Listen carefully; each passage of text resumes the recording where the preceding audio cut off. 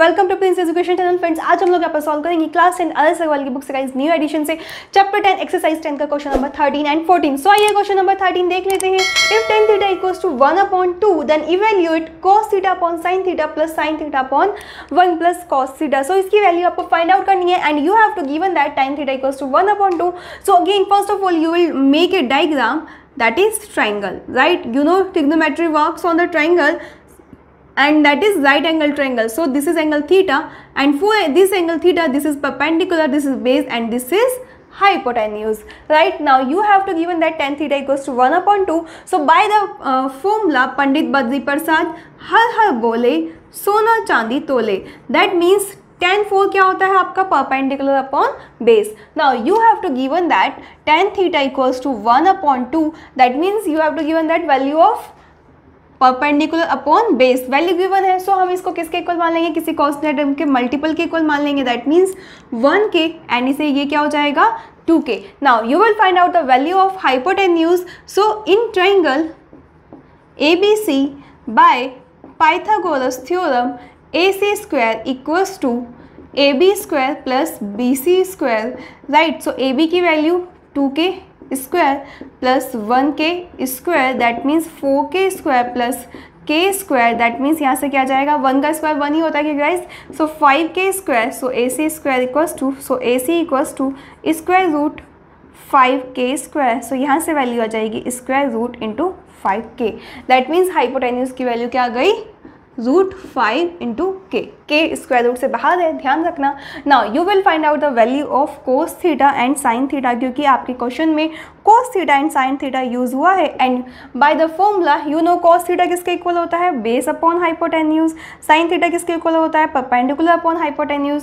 So base क्या है 2k है, हाइपोटेन्यूज क्या आया है √5k आया है, k से k cancel, it means 2/√5.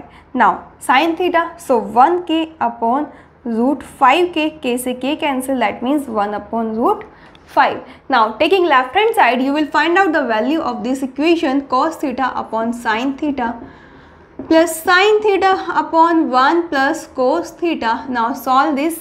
Cos, put the value of cos theta and sin theta 2/√5, ठीक है, एंड यहाँ से 1/√5 प्लस 1/√5 प्लस 1 प्लस 2/√5. ठीक है, वैल्यू पुट कर दी हमने. नाउ फ्रेंड्स अब हम इनको सॉल्व करेंगे. सो यहाँ पर हम लोग एलसीएम ले लेंगे, जिसके अपॉन में कुछ नहीं होता, क्या होता है 1 होता है. एंड यहाँ पर हम लोग इनको सॉल्व करेंगे. किस तरीके से सॉल्व करेंगे गाइस, ये आपका इस तरीके से मल्टीप्लाई कर लेते हैं. That means 2 into √5 upon √5 plus 1/√5 and यहाँ पर हम एलसीएम लेंगे तो क्या आ जाएगा √5.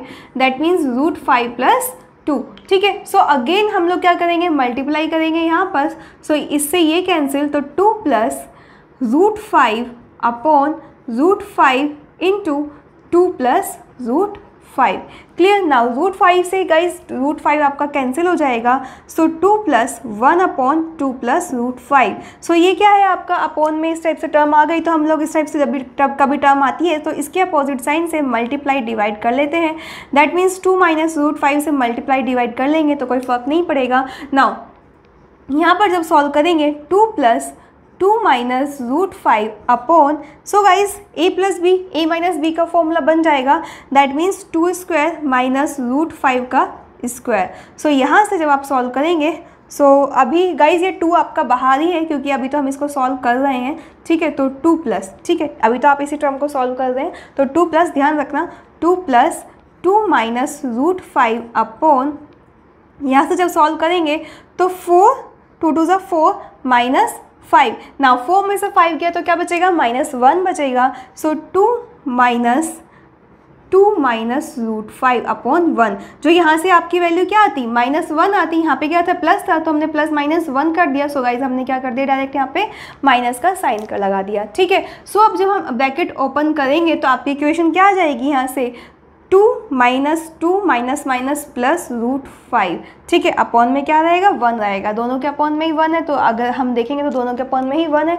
नाउ 2 से 2 कैंसिल, सो यहाँ से आपकी वैल्यू क्या आ जाती है √5 and this is your answer. इस टाइप से गाइज ये क्वेश्चन आपका कंप्लीटली सॉल्व हो जाता है। आई होप आपको अच्छे से समझ आ गया होगा। सो हमने क्या किया है, हमने यहाँ पर सबसे पहले इनको तो इस तरीके से मल्टीप्लाई कर लिया एंड इसके लिए हमें एलसीएम लेना पड़ता, तो हमने पहले एलसीएम ले लिया ना, उसके बाद हमने मल्टीप्लाई किया तो 2 + √5 से √5 कैंसिल और 2 + √5 आ गया ना, इसके अपोजिट साइन से मल्टीप्लाई डिवाइड कर दिया, ठीक है। तो ये किसका फॉर्मूला बन गया a² - b² का, तो 4 - 5 आ गया ना, 4 में से 5 माइनस करेंगे तो -1 आएगा, तो यहाँ पे प्लस का साइन किसका हो जाएगा -1 का हो जाएगा, माइनस का हो जाएगा। सो ये सॉल्व हो जाएगा। इस तरीके से गाइज आपका ये आंसर आ जाता है। सो ये क्वेश्चन नंबर 13 आपका कंप्लीटली सॉल्व हो जाता है। सो अगर समझ आ गया, वीडियो अभी तक लाइक नहीं किया सो जल्दी से कीजिए एंड कमेंट कीजिए या समझ आ गया। नाउ क्वेश्चन नंबर 14 सॉल्व कर लेते हैं। Now friends question number 14 is given that if sin α = 1/2 then prove that 3 cos α - 4 cos square α = 0। ये आपको सॉल्व करना है। सो अगेन एक डायग्राम बनाएंगे हम लोग। यहाँ पर एक ट्राइंगल आपने बना लिया, राइट एंगल ट्राइंगल, ठीक है, ABC एंड ये आपका एंगल 90 डिग्री, सो ये आपका एंगल थीटा। नाउ आपको क्या दिया हुआ है गाइज, इस एंगल थीटा के लिए ये बेस होता है, ये परपेंडिकुलर होता है एंड ये हाइपोटेन्यूज होता है। साइन थीटा की वैल्यू दी हुई है। सो हम जानते हैं अच्छे से फॉर्मूले से, पंडित बद्री प्रसाद हर हर बोले सोना चांदी तोले, राइट। नाउ गाइज S4 क्या हो गया आपका परपेंडिकुलर अपॉन हाइपोटेन्यूज। मैं फिर से अगेन एक बार रिपीट कर रही हूँ आपको कि जो इस चैप्टर की जो बेसिक कंसेप्ट की वीडियो है डिस्क्रिप्शन बॉक्स में लिंक अवेलेबल है, वो जरूर देख लीजिएगा, बहुत ज़्यादा इंपॉर्टेंट है एंड इस वीडियो के एंड में भी आपका लिंक मिल जाएगा, ठीक है। सो यहाँ से आपको इसके अकॉर्डिंग दैट मीन्स ये वैल्यू किसकी दी है, sin α = 1/2। गाइज इसने एंगल क्या लिया है, अल्फा लिया है, तो हम एंगल यहाँ पे क्या ले लेते हैं, अल्फा ले लेते हैं, ठीक है। सो ये किसकी वैल्यू दी है, परपेंडिकुलर अपॉन हाइपोटेन्यूज की, ठीक है। सो ये इट मीन्स ये परपेंडिकुलर की वैल्यू क्या आ गई, 1k आ गई, किसी कांस्टेंट मल्टीपल के इक्वल मान लेते हैं एंड ये किसके इक्वल आ गई, 2k आ गई hypotenuse. Now you will find out the value of base. So in triangle ABC by Pythagoras theorem आप यहाँ से फाइंड आउट कर सकते हैं AB² = AC² - BC², क्योंकि आप जानते हैं AC² किसके इक्वल होता है, AB² + BC² के। हाइपोटेन्यूज किसके स्क्वायर के इक्वल होता है, base square plus perpendicular square के। सो हम BC² को लेफ्ट साइड लिया है तो AB² किसके इक्वल आ गया, AC² - BC² के।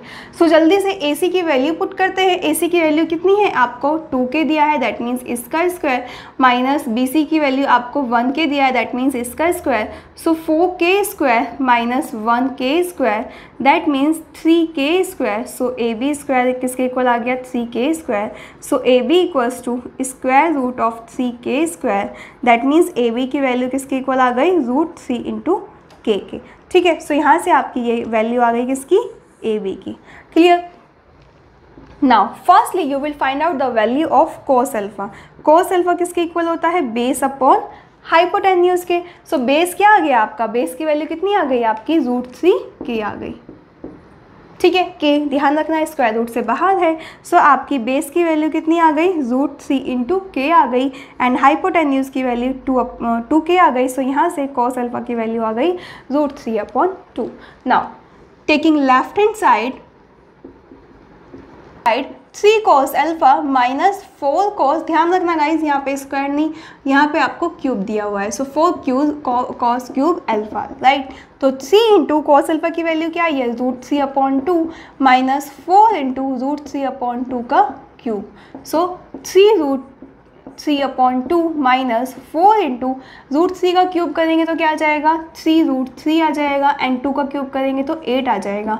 4 × 1 = 4, 4 × 2 = 8 दैट मीन्स 3√3/2 माइनस 3√3/2। तो सॉल्व करेंगे तो क्या आ जाएगा गाइस, 0 आ जाएगा and this is your right hand side and इस टाइप से ये क्वेश्चन आपका सॉल्व हो जाता है। सो गाइस आई होप आपको अच्छे समझ आ गया होगा। समझ आ गया, वीडियो लाइक नहीं किए जल्दी से कीजिए एंड कमेंट कीजिए ये समझ आ गया। ओके, सो मिलते हैं नेक्स्ट वीडियो में, बाय बाय, टेक केयर।